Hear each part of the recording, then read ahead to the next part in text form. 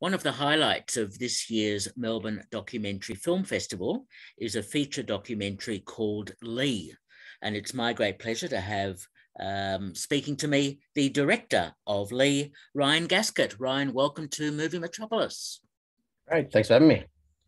Good to talk to you about this really fascinating man, Leigh Conkey. How did it come about that you knew about him and that you were able to make a film about him? Well, it started as a school project. So I had to do like a 10-minute documentary for school when I was at uni. I had friends of mine that lived across the road from Leigh, and they actually suggested, to do a documentary on him, that he'd be an interesting guy. I did film with him earlier for a small segment we did for a TV show for school as well. And what he did sort of just off the cuff, on camera was really, really funny. And he was a really interesting guy. And so it was sort of a no-brainer when it came to doing the doco that I'd do it on him. Okay, so tell me about your process in terms of making this feature documentary, getting financing and so on. Yeah, well, because I was just a student and it was just my sort of first real thing to delve into. Basically, I was making the 10-minute documentary, and then in the interviews, it was really clear that this needed to be something a lot bigger, just due to what he was talking about and how much info there was. So about a year later, I started a crowdfunding campaign where raised about, I think, 15,000 or something like that, just to get started, and that got us through a fair bit of filming and everything like that. But for the majority of it after that, it's been pretty self-funded. So, okay. I mean, there's so much to reveal in his story, as you say. I mean, first of all, of course, we learned that he's a chainsaw wood sculptor sort of artist, and living up in Eltham or that sort of area. It's a really fascinating place that he has. Yeah. I mean, everyone who I would speak to about doing this documentary, everyone from around the area knows of him. They might not know him, but it's like, oh, is that the guy on Main Road? It's like, yeah. Like everyone knows his house. It's a bit of an iconic sort of spot. And I do remember seeing it as a kid as well, and wondering about it at the same time. So it's he's definitely got a bit of intrigue around that area. And in filming this as a feature documentary, how much permission did Leigh give you in terms of what you could film, what you could discuss, and how much did he say no? No, everything. He was that's what sort of made the film what it is that he was trusting enough of me at the start. I met with him before filming, and we had a good chat for a while and got to know each other a little bit, and he felt confident that I was going to tell his story right. But it was more that, I guess, over the period of filming and doing the interviews, that we became friends. So in the end, most of the interviews and things that we were doing and things we were talking about, we were just talking about as friends, just happened to be on camera. So he felt pretty open to talk about anything. I mean, there's nothing that he hasn't been closed off about at all, which is pretty amazing access. That's not normally the case with docos. Exactly. And did you use a single camera all the time, or did you have a crew, sound recorder, etc.? So it was single camera. It was just me most of the time. There's one particular scene in the film, without giving too much away, but it's a bit of a sort of a heist type scene of where he places a protest sculpture in a sort of particular location in the city, and we've got to be sort of in and out of there pretty quick without the police finding out and all that sort of thing. So with that one, we had about 10 minutes to film it, and so on that one we had about 5 of us shooting. We hired a hotel across the street and filmed through the window, and had 4 of us on the ground, and we all had comms and we're talking, and it was fun. It was pretty fun to do. But outside of that, it was just me with my small DSLR and sitting down with Leigh. I'm glad you mentioned that, the refugee sculpture that he put together and in subterfuge was then placed in front of the Age building. I thought that was so interesting. Yeah, it was yeah, it's one of those ones where it was, you know, quite a meaningful thing for him to do. But then also just the idea of where to put it, and the sort of scene itself ended up, you know, having quite a comical element to it as well, as being serious. But just the process of making it was the best part of it. It's like, you know, Leigh had found that passion again to start creating, other than just, you know, sculptures for playgrounds or this and that sort of bread and butter stuff. He was actually making something not for money and for a purpose, and something he believed in, and he's really passionate about it. And I also helped a little bit with sort of burning in some of the words, and a friend of mine did as well. So it was nice to actually be part of that too. You know, it sort of felt like it was all of ours at the same time. So that was a really nice experience. Yeah. I'm sure it was, and it has a really interesting payoff at the end, which we won't spoil. Now, you've interviewed some really interesting people, including I recognise Sarah Lamberg. Getting these people to talk on camera about Leigh must have been an interesting process for you. Yeah, so I guess it's lots of people that Leigh knows, so lots of his friends and stuff. And I guess the one thing that's interesting about Leigh is that, you know, the amount of people that he knows and the amount of difference in people that you get to meet is really, really out there, which was a good experience for me. So, you know, interviewing people obviously from his past, from his childhood, current friends, different artists, you know, that was really great, sort of just being able to do that. So I guess there was a bit of access things with like Darren Hinch and stuff like that, but that was sort of around the case for Leigh going to court with someone who abused him as a child. And yeah, Darren Hinch was quite heavily involved in that back in the 80s. So there was a few lucky strokes of getting certain access to certain people. Yeah. Well done on that, because that certainly rounds out the documentary nicely. Now, Leigh is interesting because he also has some health issues. He talks about having gout, but he also discusses his drinking and other issues. Yep, that's right. Yeah, I mean, you know, I guess interesting part is that Leigh was never really much of a drinker back in the day. It was more drugs, back in his sort of 20s and everything like that, or teens, 20s. And it wasn't until a bit later that he got into drinking, obviously. And I guess it comes to a bit of a hard point in the film is when he's really, really struggling with gout and can't really carve, you know, and, having to make that decision to actually make a change in his life and coming up with a purpose for that, just very randomly one night of wanting to climb Mount Fuji, which was is not where I thought the doco was going to go at all. And that's where we ended up taking it. So that was his goal, was to climb Mount Fuji, which, you know, considering, how unhealthy he was at the time, to have that goal and to think to do that within, I think it was 2.5, 3 months, was pretty amazing. It was, and I found that quite bizarre that would be his sort of bucket list event that he'd want to do, to climb Mount Fuji. It was very random, and I mean, strangely enough, because he was in such a bad way, and he was quite drunk when he came up with that idea as well. So it was an interesting idea. He loves Japan. He'd been there the year before, and his brother had been plenty of times. So it was one of those things that was, it'd be great to go to Japan. And then somehow we got talking and he just come up with that. Like the moment that he comes up with the idea to climb Mount Fuji is the moment in the film, like it's on camera, where he actually comes up with it. So it was, it was really funny in a way for him to come up with that. But for everyone who knows him, it was sort of like, it's really funny, but it's Leigh. I mean, he's went to North Korea. He's done all sorts of interesting things.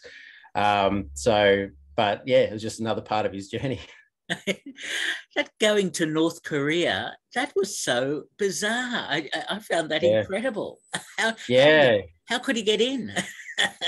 Yeah, well, so I mean, his brother Wayne, who passed away a few years ago, he was a big traveler. Like he would, he introduced Leigh to Japan stuff. But when they went to Japan the year earlier, they went to China and a few other places. And they went to North Korea, and it was just like, Leigh was just like, well, you hear so much about it. I want to, see it and make my own idea of it and know a bit more about it. And so they went there, and they, you know, some really interesting stories. And obviously there's some funny footage of Leigh in North Korea, you know, in the middle of the streets kicking a footy. But you know, obviously they do guided tours there, and it is a little bit closed into what you can see and all the rest of it. But yeah, it makes for an interesting story. Absolutely, I could just see a spin-off about his his trip to North Korea and how he didn't get arrested or followed or anything like that. I know. Yeah. Now, the trip to Japan, to Mount Fuji, I mean, that must have been a logistical and financial issue for you, I suppose, in following him, filming him, etc. Talk about that. Yeah, so I guess, you know, like the crowdfunding that we did was fantastic to be able to get that, and just the support from community, you know, essentially the local community and family and friends, really. But you know, because the film changed and sort of evolved, and we went along with what happened, that only got so far. So it was sort of equipment and then a certain amount of filming. And then, yeah, went to Japan, obviously, and that was sort of where things changed a lot. So, yeah, Wayne, Leigh's brother, he organized the whole trip, and he was really great at keeping the budget down. We stayed in backpackers, and he actually booked me and Leigh into a room together, which we didn't know until we got there. We were sleeping on the same bed, which was like a closet space. And yeah, I built a bit of a wall in between us with a pile of bags, which Leigh found pretty funny. But yeah, it was like, you know, a hard tatami mat thing that we were sleeping on together in this little closet. But, you know, it was a fun experience staying in these backpackers and things, as opposed to staying in some westernized kind of hotel. It was really like good being part of it all and meeting people and having a really cool experience. So, yeah.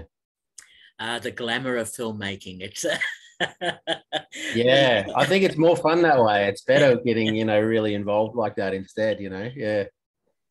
And following him up that mountain, that, I mean, obviously exhausting for him, as we see as the film progresses, but must have been exhausting for you as well. Yeah, it was. I mean, I was, you know, I did all right fitness wise, like leading up to it and everything like that, but I did have to carry a bit of gear, and I did travel lightly. Like I didn't take a full tripod. I just took, you know, the camera on a monopod and a few other bits and pieces that I needed. So it was as light as I could go, but still a bit to do. And, you know, constantly, you know, like you go pretty slow up the mountain, and having to sort of, you know, run a bit to get ahead of Leigh to get certain shots and this and that, you know, it was pretty tiring. And once you get higher and higher and the oxygen level gets a bit lower, it becomes a lot slower as you go. Well, congratulations on being able to do all that and to complete it. Where, of course, again, we won't reveal what happens on that journey up Mount Fuji. So, so here you are, Ryan, with all of this footage that you've got, the Japan and the interviews that you did, and interviews with Leigh himself, etc. You obviously had a lot of footage. The editing process must have been quite a task for you. Yeah, it was huge, because I didn't really know, even though I'd filmed so much and there was so many different stories and things like that, it was really hard to know how to structure it, you know. And so I thought it would take me a year. I'd never done a feature before, so I thought, yeah, I'll get it done in a year, and it took 5 in the end. So it was really, really not what I thought. I think after a year, I had sorted all my footage, as in, you know, I'm pretty meticulous with my folders and organizing, you know, this and that. So I could find any piece of footage like instantly when I needed it, because when you're in the flow of editing, you want something straight away. You don't have to go looking for stuff, and then you get a bit lost in the flow of it. So that helped the process a lot, but it was really more about, I think I spent at least 2-3 weeks just writing the film out on paper. So doing a bit of a paper edit, which didn't end up being what the film was, but at least gave me a point to start structure wise, because you could start anywhere with his story, like backstory wise. And then obviously all the things that unfolded as we were filming was really interesting, but how to structure it and trying to remember what I know and what the audience doesn't know, and what they need revealed when, and all that stuff was a real learning curve for me. So. Well done on that, being able to put that together. And of course, the film is also punctuated with the court case, with the abuse that Leigh had been through. And that in itself. That must have created a few issues for you, perhaps legally or whatever. Yeah, I mean, it's an underlying thing in the whole film. You know, what is behind Leigh's, you know, alcohol and drug abuse and all that sort of stuff. It's like there's a reason why, and you know, he could never find the teacher. He had his name slightly wrong, and so this teacher abused Leigh when he was 7 or 8 years old.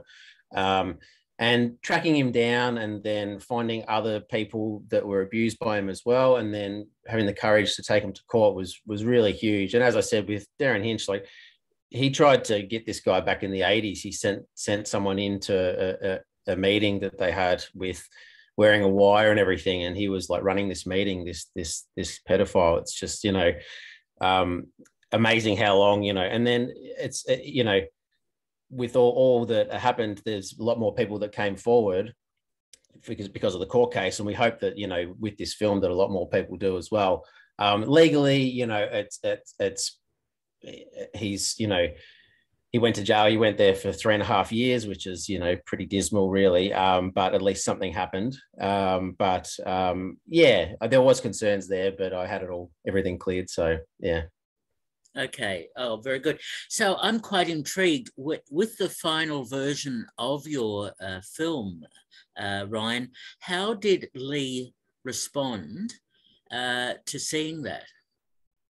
Yeah, so he saw bits and pieces over the years, you know, but seeing it in full, he really liked it, and also said how uncomfortable it was because it's him, and in a good way. So it's like, you know, it was, which that's how I would expect, you know. There's certain parts that are quite confronting and quite dark, and I expected him to maybe, you know, find those ones hard, but he was actually pretty good about it. I think because he's creative and he's an artist himself, he can really understand, you know, what I'm trying to do here, as opposed to seeing it in he can see it a bit more objectively like that, not take it personally. Like, he knows what's important and what's not. And it's, I mean, it takes so much courage to do what he's done and to say what, I mean, I couldn't do it. So, and he knows that means a lot to me, that he actually was able to do that. And we have that respect with each other. So I think he just trusted me, and he was happy with the end result, and the feedback that it's getting and stuff, you know, he's happy with that obviously as well. So how's he going now? He's doing okay. Yeah, it's a bit of a hard time at the moment. So physically, you know, he had to get a hip operation, so he had to get his hip replaced, and that was a long time coming through COVID and everything else. And then he had a heart attack in the meantime, and a whole lot of stuff has happened since the filming, which is a whole nother story, really. That's quite interesting. The Good Weekend just did a story on us on the weekend about sort of our friendship. It's in the Two of Us, it's called, and that goes into a bit of detail about the things that have happened over the past few years, which have been quite hard. Particularly losing his brother was really difficult. So yeah, you know, he's physically, yeah, struggling a bit at the moment, but hopefully can turn that around. Yeah. Well, it's great that the film is screening at the Melbourne Documentary Film Festival. Have you also submitted it elsewhere for other screenings? Yeah, so it's I've submitted it to quite a few of the festivals. It's since last year, so I started in October. So I think it's gotten into, I can't remember, it's gotten into quite a lot. It's gotten into maybe 20 or something like that, and it's won maybe 5 or 6. And then we've got a couple of screenings coming up. Obviously, there's the Melbourne Documentary Film Festival, and it's also doing a local screening in Eltham as well, which we organised at Montserrat, which would be really cool. But then, yeah, there's more festivals coming up that it's been submitted to that we'll wait and see. Okay, so Ryan, I'm intrigued. Were there any particular films or filmmakers that maybe inspired the way you approached making Leigh? Definitely doco. I mean, just docos in general, I guess. The funny thing is that, like, Leigh's brother is really, he knows everything about film. He was just incredible with his knowledge on film, and he found it hilarious that I know nothing about film. Like, I don't know much about certain directors, and he just found it really funny. I am pretty obsessed with documentaries, and I've seen it, that it's almost exclusively what I watch. Like, so I guess I've been influenced by a lot. I guess I really like Errol Morris's work and Werner Herzog and stuff, but I wouldn't say they'd influenced the way I've done this one. Their style's probably a little bit different. I definitely like Joe Berlinger and stuff, the guys that did the Metallica documentary. I think that's probably more closer to that sort of style, like, because that film really unfolded in the moment as it was happening for them as well, and same as this. So I think that was probably more of an inspiration than the others. Yeah. Okay. So what was the initial spark that got you interested in being a filmmaker? I was definitely interested in it. Like, I remember being really interested in filming as a kid, like when we'd have a handy cam or, was able to access something like that. And then, as a teenager, we did quite a lot of filming, but didn't really make too many films or anything, but just loved the idea of just filming things. And then, I guess I did a bit of a audiovisual course early on and did a little bit of editing in there in like iMovie or something. I was like, oh, I really like this. But then, I went off and worked in the wine industry for, I think, 6 years or something like that, and did a few other things. And then I came back and studied as mature age student, and got into it then. So it was pretty sort of late really for me, to come into it. Yeah. Interesting journey. And Yeah. so Ryan, are you working on another film at the moment?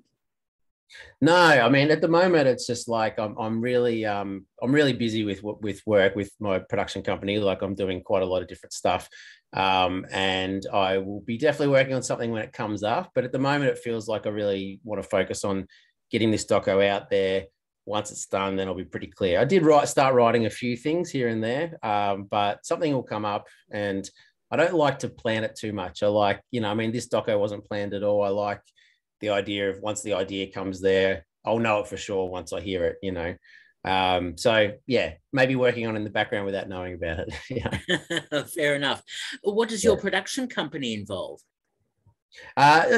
Just regular stuff. So I've been doing it for on my own now for maybe 5 or 6 years. So just promo videos, corporate stuff. I do a fair bit of music videos and a couple little bits and pieces of docos and stuff like that. But it is a real range of different stuff, and it's just, bread and butter, what I do for work. It's enjoyable, but the real passion stuff is stuff like this doco. Well, congratulations on the documentary. We've been speaking to Ryan Gaskett, who is the director of Leigh, a feature documentary playing at this year's Melbourne Documentary Film Festival. Ryan, thanks so much for talking with me. Thanks very much. Appreciate it. All the best. Bye-bye. Good stuff. Bye.